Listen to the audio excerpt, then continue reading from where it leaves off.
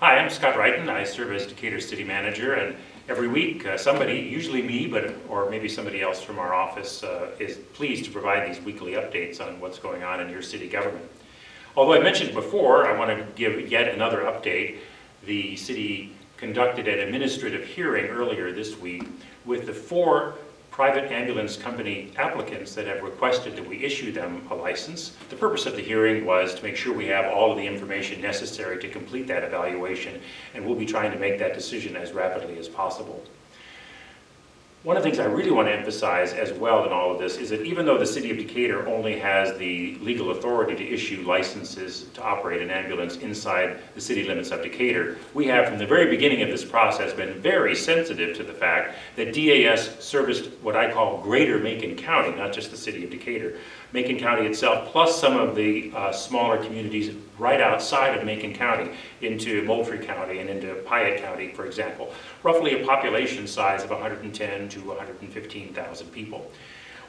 We wanted to make sure that the service for everybody in Macon County, not just Decatur, was as seamless as possible, and that there was as little reduction, even temporarily, in services as we make this very important change.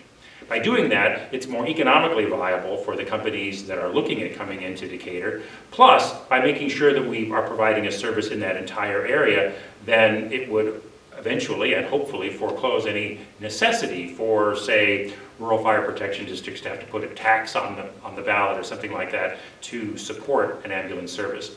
Generally, it's very difficult to make ambulance services in these rural areas cost effective, and so to avoid having them be a drain on the taxpayers, we've sought to make sure that the service is available to all of greater Macon County. One of the other things that the city is doing is managing a very large amount of vacant properties. Many of them, in fact the vast majority of them, are vacant lots in the sense that they've had a structure cleared away, usually because it was unsafe or it had to be condemned and demolished. And the process that the Macon County uses to deal with some of these properties is that if nobody pays their taxes for a 3-year period, then that property is sold at a tax foreclosure sale. Now, what's being sold is not the taxes, it's the fact that no one over a 3-year period has even bothered to buy the taxes, giving them an opportunity to acquire the property through a tax deed because they paid those taxes. The City of Decatur has a large inventory of properties because we have taken over those properties that at the end of this 3-year process every year, Macon County has nowhere else to distribute these properties to. Nobody wants to buy the taxes on them. Nobody wants to buy them at all. And so we become the property manager of last resort for the county. Why I bring that up now is because once a year, these black and gold signs start to appear, several hundred of them, around the county, not just in the City of Decatur, where property has become delinquent in this fashion, as a way of announcing the fact that Macon County is about to conduct that auction. And it's that time of the year. So you might see these signs popped up even on buildings that have been in the news, like the Woodrow Wilson School over on the west side and some other structures. The city tries to work with the county to make sure that we're intercepting some of these properties and acquiring them, especially where there's the possibility of redevelopment or where the city is trying to assemble properties. Where we're not successful at that, then eventually some of these properties go on this master map or master list that you can look at the City of Decatur's website, showing all the locations where we have these 700 plus properties around the city, which are available for purchase for just a nominal fee, really, to expand your side yard or to put together a developable lot. If you'd like to look at that map, I encourage you to go to our website, decaturil.gov.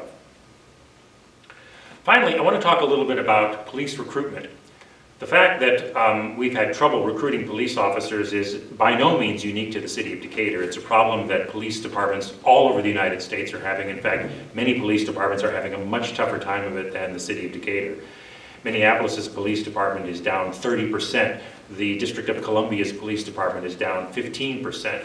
We're about 11% down. Later this week, we're going to be adding 4 new police officers to our force, or graduated from the academy. We've also taken affirmative steps to make sure that we make it as attractive as possible. Maybe some of you have seen our billboards around town offering a $5,000 signing bonus. We've made changes in schedules and the shifts.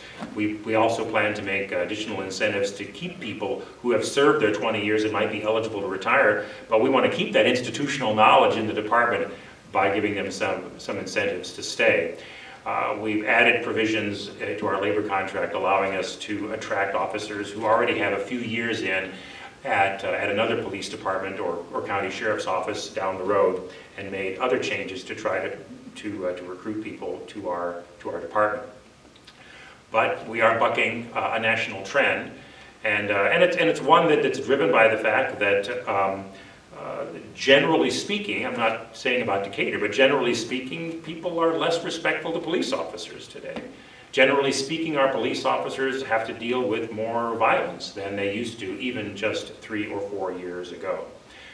But ladies and gentlemen, this is a high calling. This is an occupation where if you're young and looking at a new career that you might have an interest in public service, this is where you can make a difference in your community. So I would encourage you to contact our Human Relations Department if you have any interest in serving in the position of a police officer.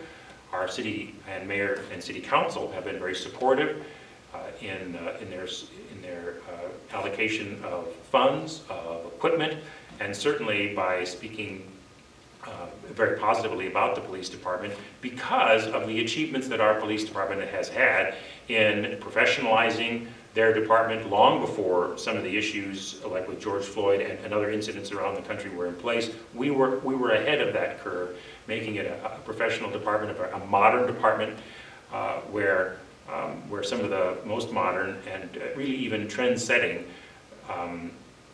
law enforcement strategies are in place. Thank you for tuning in. I look forward to our next week's installment of this video, and thanks for the feedback that you provide to the city as well, which helps us do our job.